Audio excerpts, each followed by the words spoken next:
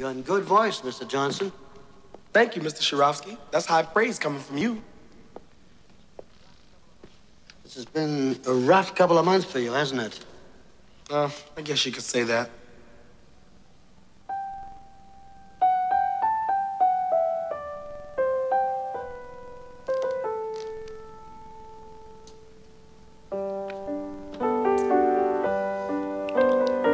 Mr. Sherovsky, can I ask you something?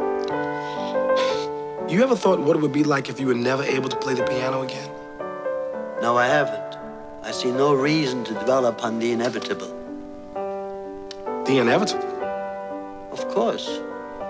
For me, I assume my arthritis will someday make it just too painful to play the piano. I didn't know about that. I'm sorry, Mr. Sherovsky. Nothing unusual. Everybody reaches the point in their life where they have to decide if they will give up the thing they love. What if the thing you love is the thing that can ruin you? My leg, for instance. Suppose I hurt it again. It may not heal as well.